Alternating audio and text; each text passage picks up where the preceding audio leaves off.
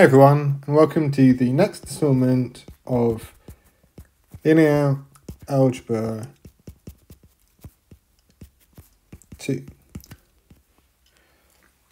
So today we want to take a slightly different perspective on things and look at eigenvectors and eigenvalues.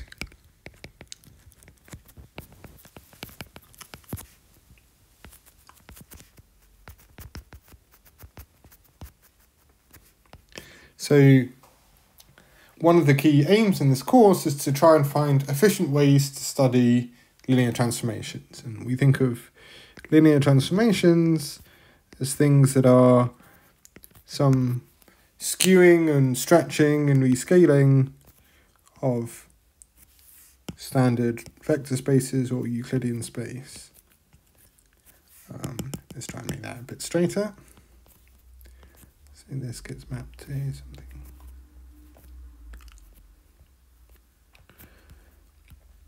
And in general, these are represented by some matrix when we're working with respect to some basis. And there's certain very simple to understand transformations are just things where we stretch each coordinate by a fixed number. So these are diagonal matrices or stretching each coordinate by a fixed amount.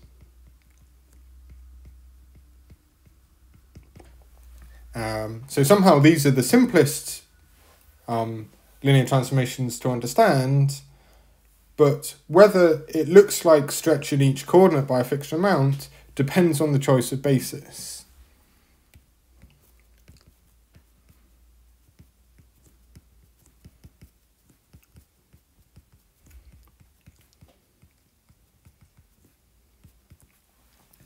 If you're stretching just the, say, z direction in the xyz plane by a factor of 2, this is very easy to understand if you're working in xyz coordinates, but if you had some different basis that didn't have the z direction as a basis element, then this would have a rather more complicated matrix representation. And so there's an actual question,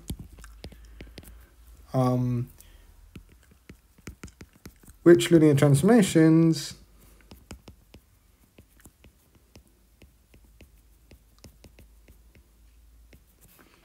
correspond to these simple transformations, simple matrices with respect to some basis.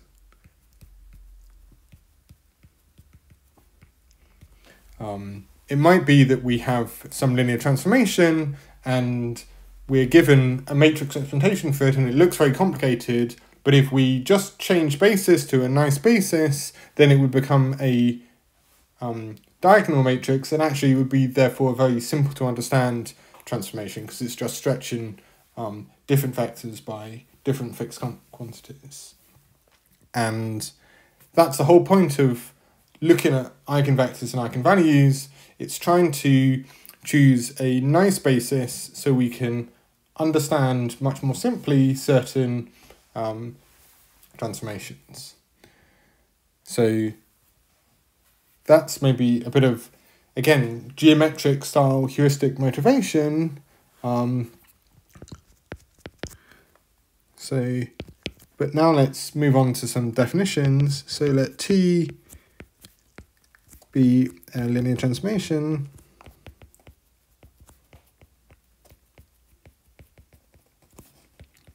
of a vector space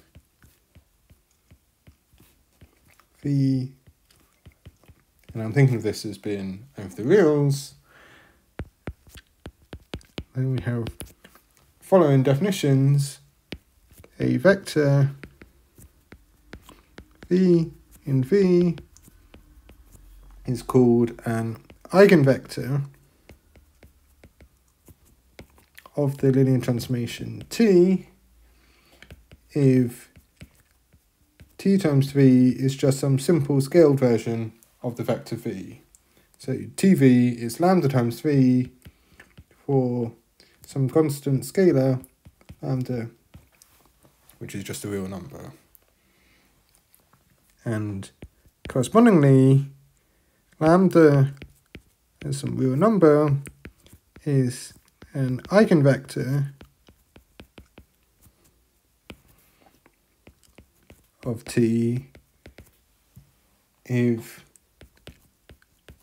TV equals lambda V for some vector V in our vector space, and okay, this would hold always when V is just the trivial vector 0, so it has to be some non-zero vector in the vector space. So this is our definition of eigenvector and eigenvalue.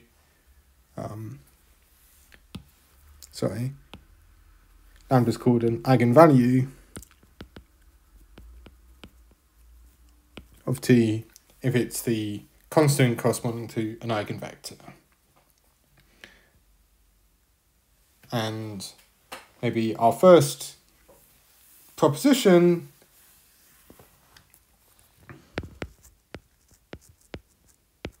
is going to be starting to get some properties of eigenvalues of T and how they correspond to properties of determinants. So lambda is an eigenvalue of T is equivalent to the kernel of the linear transformation T minus lambda times the identity not being equal to just the trivial set. So this linear transformation doesn't have trivial nullity. So here I will call I is defined to be the identity transformation, which has just the identity matrix as its matrix representation for any basis. So the proof of this is quite straightforward, but it's allowing us to start getting a feeling for why eigenvalues and eigenvectors crop up. So lambda is an eigenvalue of T. Well, we just repeating the definition, this means that T times V is equal to lambda V for some V which is non-zero. But lambda V is what V goes to under lambda times the identity. So that means that taking it over to the other side, T minus lambda I, if I apply that transformation to V, I do get a zero vector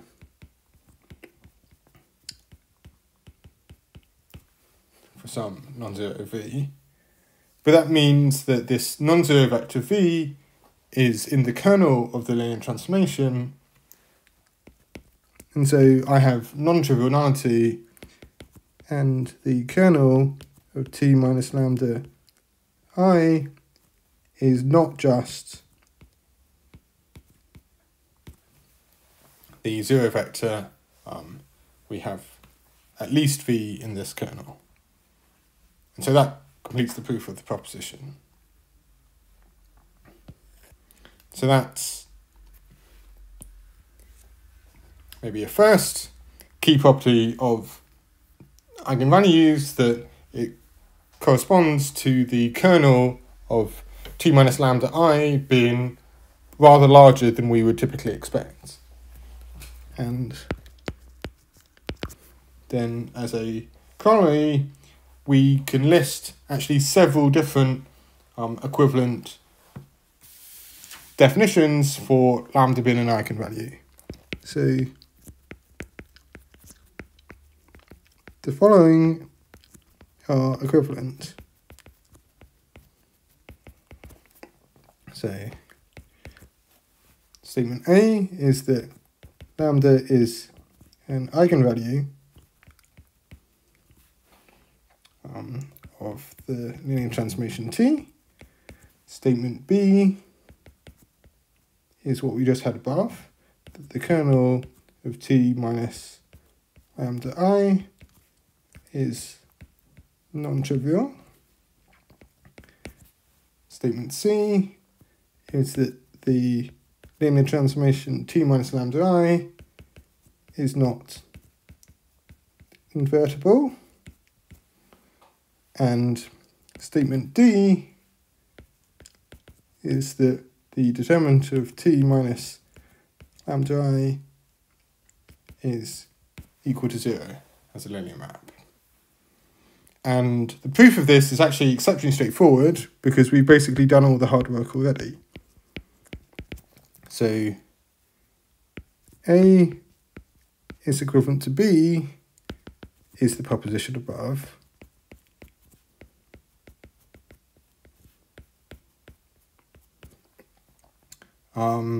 That C is equivalent to D is just saying that the determinant being 0 is equivalent to a linear transformation not being invertible, and that was what we established last lecture.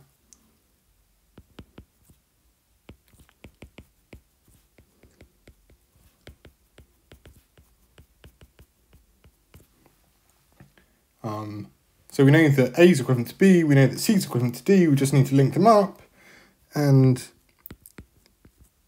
B is equivalent to C is the only thing where we have to do any work, and here we just use the rank nullity theorem. So by the rank nullity theorem,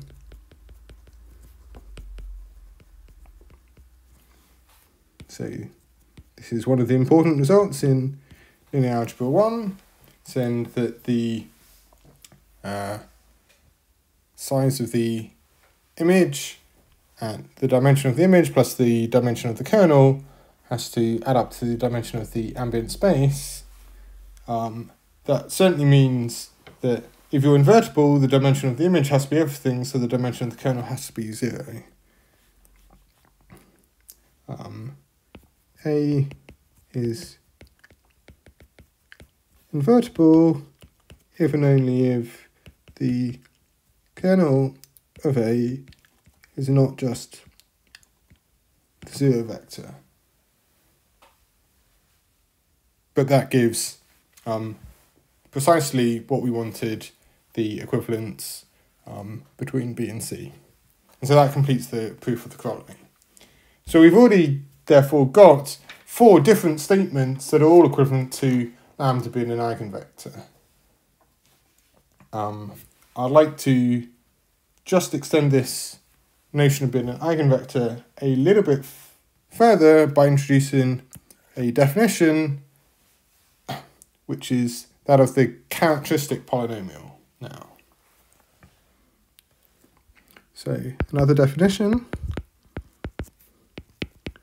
the characteristic polynomial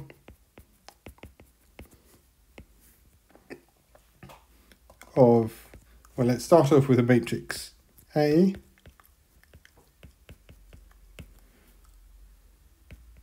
is, so I'll write it as, so it's a function which I'm writing chi A of a parameter t, and it's just the determinant of A minus t times the identity matrix. And similarly, we define the characteristic polynomial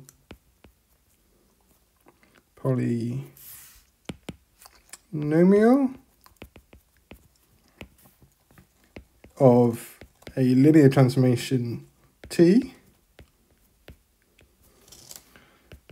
is chi T of T, which is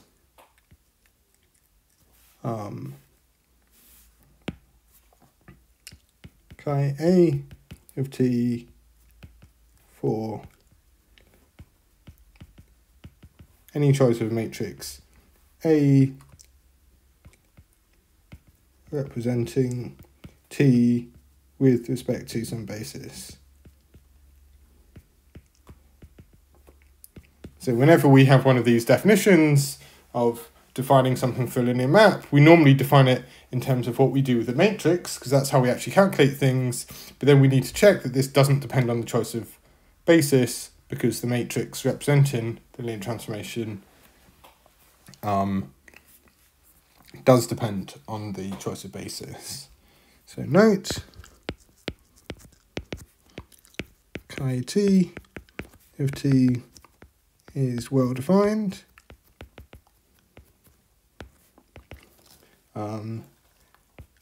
If A and B represent T with respect to different bases,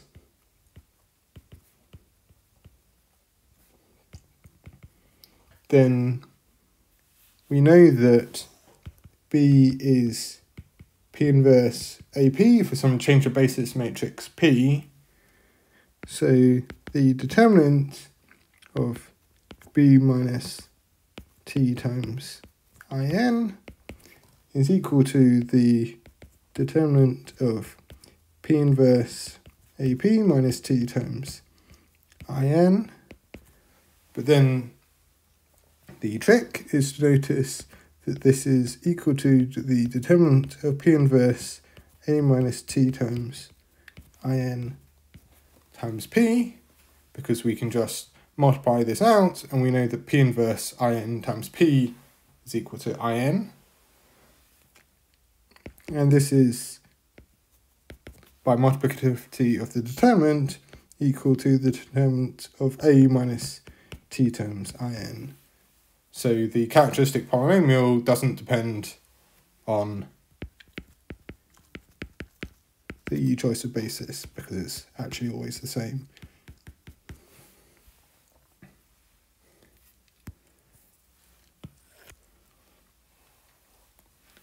Okay, so we've now introduced this characteristic polynomial, and it shouldn't come as a surprise to you that the characteristic polynomial is very closely related to the concept of eigenvalues.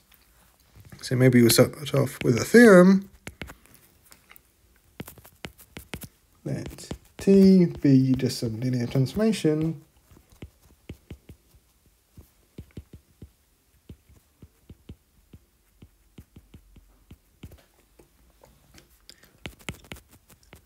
then lambda is an eigenvalue of T.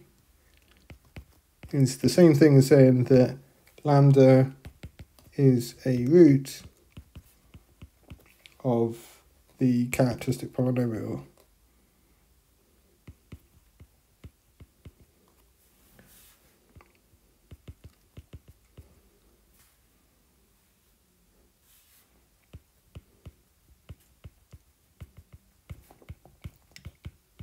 Chi t of t. Okay? So the proof of this is if lambda is, maybe I'll say let A represent T with respect to some basis. So A is just going to be a matrix representation. If lambda is an eigenvalue of T, then we know that 0 is equal to the determinant of T minus lambda I, where I is the identity transformation, but this is equal to just this with respect to any basis, so it's A minus In, but this is precisely equal to the characteristic polynomial evaluated at lambda.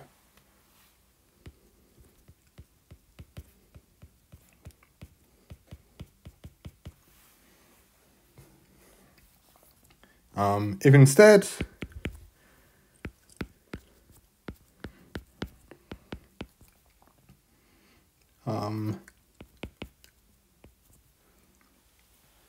then we know that the determinant, if instead the characteristic polynomial has a root at lambda, then we know that the determinant of a minus in is equal to 0, and by the corollary above, this means that lambda is an eigenvalue. So again, we've basically done all the work already, and we see that this characteristic polynomial picks out the different eigenvalues of t as the points when the characteristic polynomial vanishes. So this has all been slightly algebraic and abstract so far, but again, we should be trying to think of this maybe geometrically. So let's just have an example to work through and think and calculate some of these quantities. So let v be r cubed and t be the linear transformation, which is just rotating by an angle theta around the z-axis. So now we can try and think about what vectors v are scaled by t and what vectors v aren't scaled by t. So if v lies on the z-axis,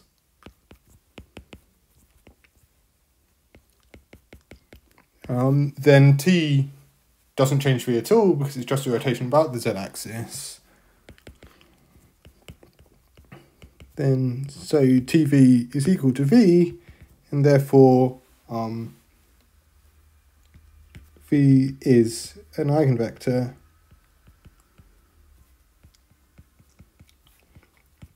with eigenvalue 1. But if we think about any vector that's not on the z-axis, then rotating by an angle theta is not possibly going to let it point in the same direction, lie on the same line, unless the one possibility is if we're rotating by 180 degrees, in which case it will point in the completely opposite direction if it lied on the xy plane. So no other vectors v have tv proportional to v unless we are rotating by an angle of 180 degrees, so pi radians, in which case every vector on the xy plane, so with z coordinate 0, has tv equals minus v, so is an eigenvector with eigenvalue minus 1. So that's maybe what we get geometrically thinking about it, but we can also do it algebraically and concretely calculate, say, the characteristic polynomial. So the matrix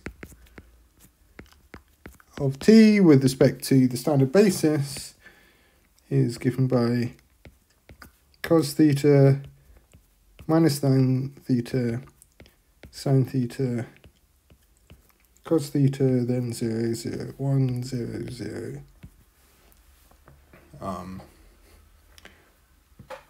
And so we can now calculate the characteristic polynomial. So chi a of t will be the determinant of a minus t times the identity. So this would be cos theta minus t minus sine theta 0, sine theta cos theta minus t 0, 0, 0, and 1 minus t. So we've just taken t away from all the elements on the diagonal. And now, by the Laplace expansion, this is 1 minus t times the determinant of the upper left-hand corner, and that's going to be cos theta minus t all squared plus sine theta all squared, because we have a minus sine theta in the top row.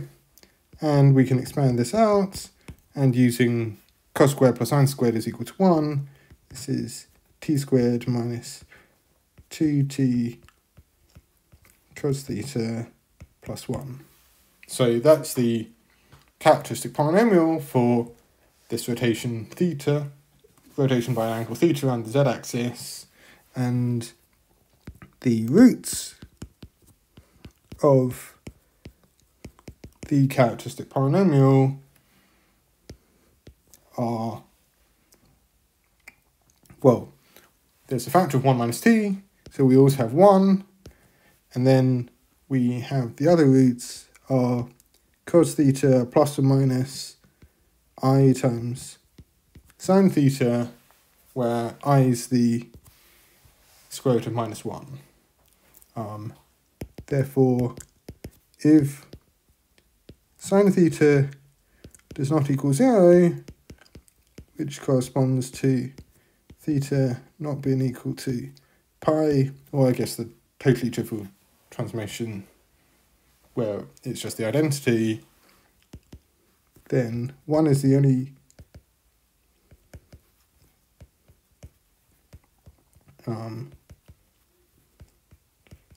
eigenvalue over R.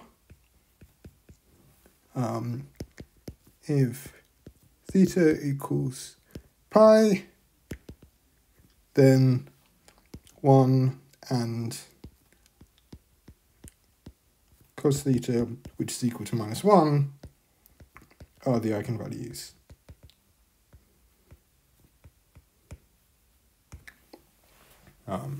So this fits with what we geometrically thought beforehand, but this way we're able to calculate it algebraically very explicitly.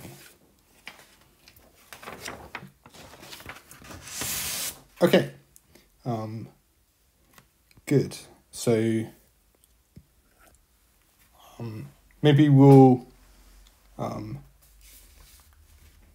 move on to investigating this characteristic polynomial a little bit further, but to do this, first of all, I'd like to recall the trace. So the trace of a matrix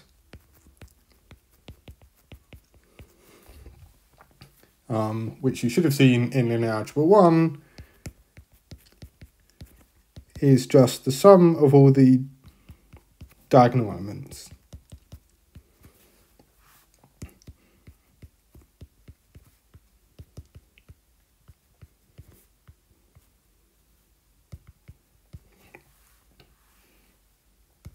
And a quick lemma is that if we take two n by n matrices A and B, we have that the trace of AB is equal to the trace of BA for all matrices A and B. So the proof of this is simple. So the trace of AB is just the sum over I of the ith entry of the matrix AB, but we can write down that explicitly. that's just the sum over j of aij, bji. But these are finite sums, so we can just swap the I sum and the j sum around. So this is the sum over j, sum over I of bji, aij, and we see that then this is precisely the same expansion of the trace of the matrix BA. And so you can, even though AB is not necessarily equal to BA, it's the case that the trace of AB is equal to the trace of BA. And this is important because this means that we can define the trace of a linear transformation as just the trace of any matrix, and it won't depend on the choice of basis. So the trace of a matrix doesn't depend on any change on the basis chosen. So let T send V to V be a linear transformation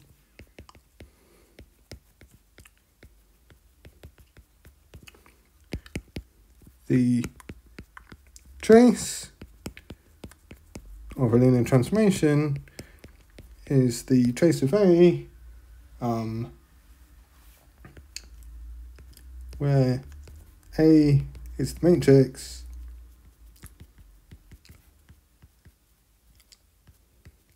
representing T with respect to some basis. So again, we have to check that this is well defined.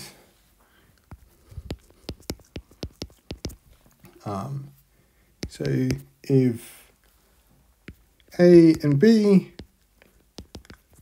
both represent T with respect to different bases, then B is equal to P inverse AP for some change of basis matrix.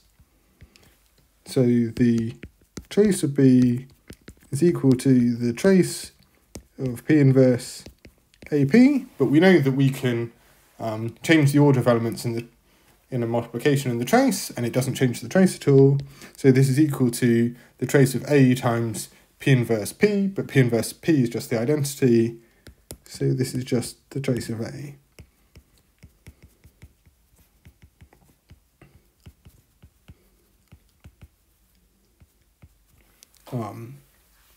And so therefore the trace of B is equal to the trace of A, and so the trace is the same for any matrix representing T with respect to an arbitrary basis, and therefore this is a well-defined definition of the trace. And so now we've recapped a little bit about the trace, we can investigate our characteristic polynomial a little bit more to establish that it is indeed a polynomial, and moreover it encompasses these two key invariants we've seen, the trace and the determinant, as coefficients of this polynomial. So a proposition for A in MNR chi A of T is a polynomial of degree n with Lie coefficient -1 to the n, then next biggest coefficient -1 to the n minus 1 times the trace of A times 2 to the n minus 1, and then there's some intermediate coefficients, and then the constant coefficient is det A.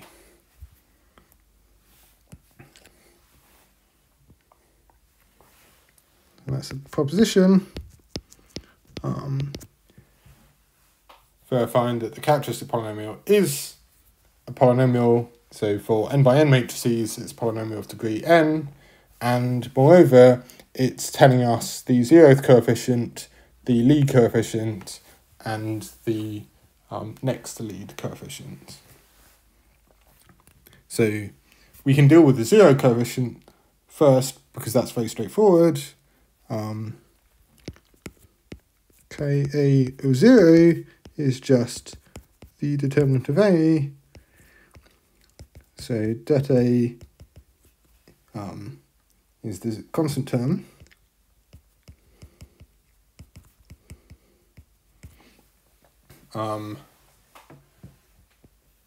We see that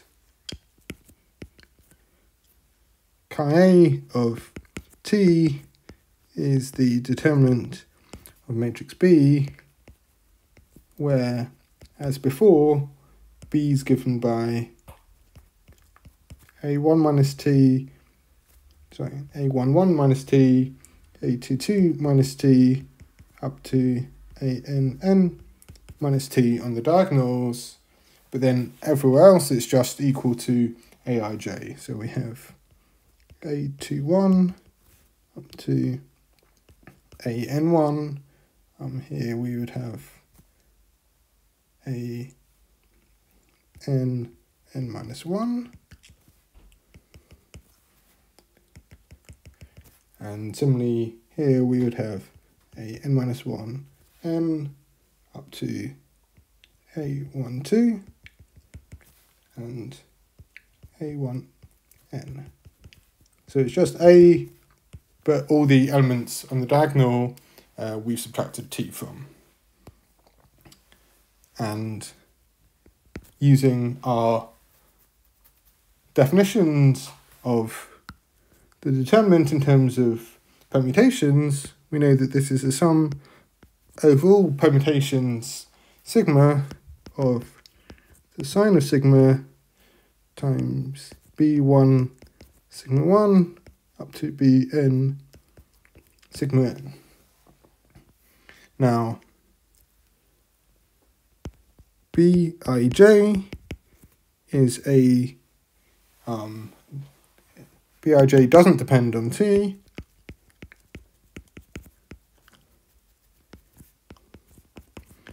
If I does not equal j, and Bij is a polynomial of degree 1 in t if I does equal j. Therefore, if I look at this product, b1 sigma 1 up to bn sigma n, this is a polynomial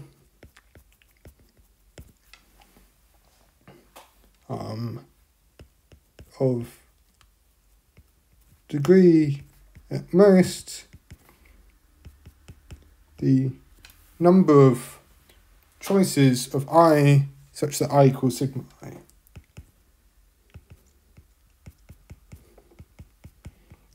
So the number of fixed points.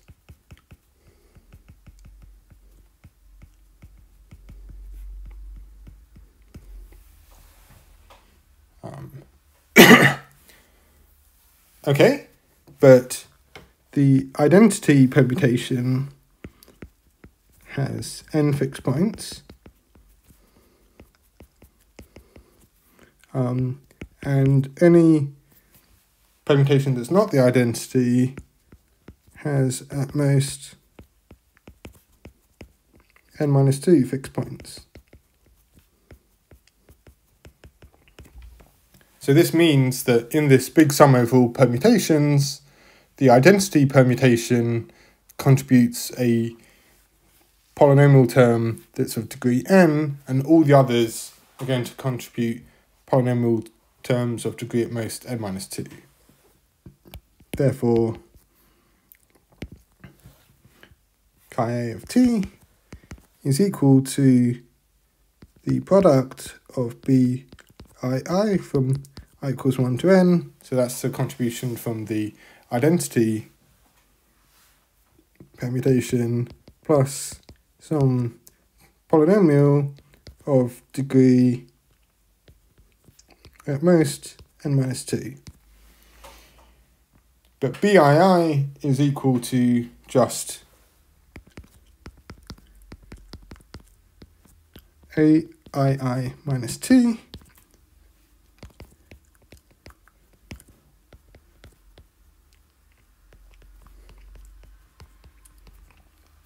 and it's easy to calculate the lead terms when we expand out this product. This is minus 1 to the n t to the n plus minus 1 to the n minus 1 times the sum of AII times t to the n minus 1, and then we're left over with some other polynomial of degree at most n minus 2. Therefore, chi of t is a polynomial of degree n with lead coefficient minus 1 to the n, and next to lead minus 1 to the n minus 1 times the trace of a, because that's what the sum of I is, and it then has constant coefficient. What we saw before is just the determinant of a. And so this gives the result that we had. Okay, great. I think that's covered everything that I'd like to say today. Thanks a lot for listening. I hope you enjoyed the lecture. Goodbye.